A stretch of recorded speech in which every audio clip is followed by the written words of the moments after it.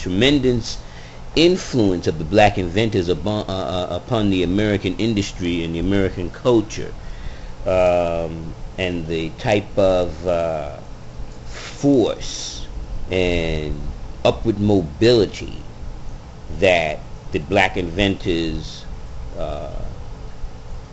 gave this clip here. Thou shalt not bear false witness against thy neighbor. It is an accepted fact that we are influenced, guided, and motivated by our communications.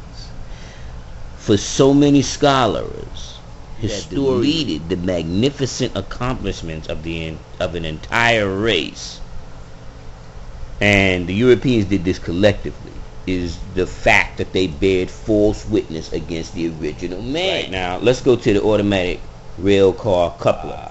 Andrew J. Beard was his name. That goes without saying. When they use the word Negro, it goes with their anthropology, their sociology, their Darwinism, the creationists against the evolutionists. All of that go together. They all down together with the same bullshit to discredit the black man in the wilderness of North America and the world. What I want to look at now is the first patent known to have been granted to a black man was for a corn planting machine. The Confederacy, when it was the North against the South, the Confederacy found it necessary to include in sections of the Constitution for the Confederacy stating that because the black man and the woman were inventing things, so many things they have invented that the European has failed to give them recognition in because they would steal their patents. You can get that information from here. They would steal all of their patents, right, and make it look like they didn't do anything. And to do it legally, they put in the Constitution, and it stated, I quote, "The owner of a slave also controls his inventions." You see the ingenious way of them stealing your credit and making it look like you're nobody, and then they want to complain about why are you in the position you're in now. Well, the reason we're in the position we're in now is you killed all our leaders. 7 out of 8 slaves worked on southern plantations from early sunrise to late sunset. We all know that.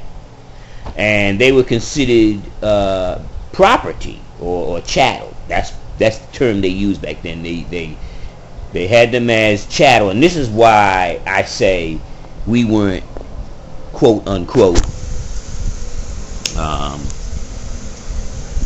just slaves. I consider us prisoners of war, missing in action, things of that nature. I add to the cipher because it just doesn't seem right to just say they were slaves, because they were more than just slaves. As you can see right here, they had them as property. Now, even though the people who worked as house servants were treated somewhat better than the field slaves, they wasn't treated that much more better because they could get traded off also. But now, when you were a black man in those days and you were a sailor, they had sailors back then. See, they don't even tell you that we were sailing the 7 seas. A lot of them was called Moors back then. And they felt that, they got quotes in here saying that a lot of the sailors felt that their freedom, they had more freedom being a sailor, being out on the 7 seas, than being in the United States or any of the other European colonized countries.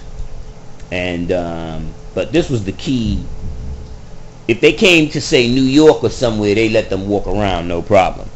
But if they were in any of the southern ports, and you were a free seaman, and they called them free blackamoors, seamen, or pirates, and they would, now get a load of this. Now you gotta hear this. They would confine them to jail until their ships were ready to sail. They couldn't walk because they said, no, we don't want you influencing our niggers down here, making them want to be free. Now, Henry E. Baker assistant examiner of the United States Patent Office, was able to publish 4 giant volumes on black inventors. 4 giant volumes. I want y'all to do your own research. Get these books, share them with your children, let them understand that the Europeans been telling lies on them for a long time. Now, to understand how so many blacks, supposedly one step from savagery, could produce so much so soon and such a sophisticated nature, we turn to another authority, Dr. Robert Rothberg of Harvard. Classifies much of the mystery in his authoritative book that he wrote, Political History on Tropical Africa.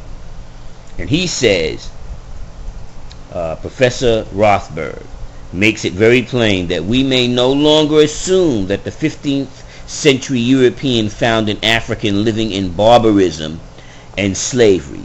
Much of the factual material was omitted from American texts to protect the conscience of those who had built their economic empires upon the traffic of slavery.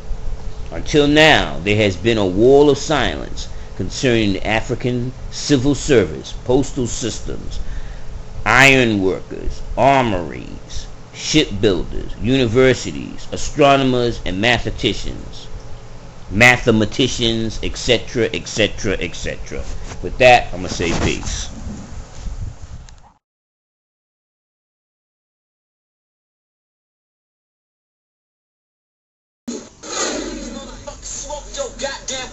In front of you, nigga. Blew his head off in front of your face, and you ain't gonna do shit. You acting like a little bitch right now, nigga. Man, fuck that. I ain't letting that shit ride. We gonna go ahead and smoke all these motherfuckers. I don't care who the fuck out there. We're gonna switch it up and take it to the dirt. Big shouts to all my Bull City niggas. NC. SC. Yeah. All my ATL niggas. Decatur. Primitive. All my peoples in PA. The show was good, homie. Quarter brick, half a brick, whole brick, ayy.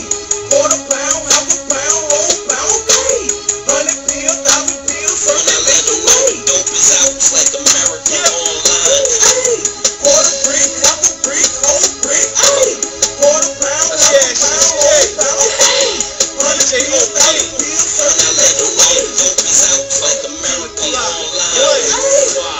Gotta love it though, cause now I'm getting other dough. How you think I'm coming back and forth with the mother load? NC, SC, even out in West End, A-Town, Dade County, I keep that haze around me. Good women, good food, always in a good mood. All chop, all screwed, strip clubs, all nude, willing and I'm ready. If I'm chilling, then I'm heavy. Okay. Tommy or the Desi, Monte Carlo or the Chevy.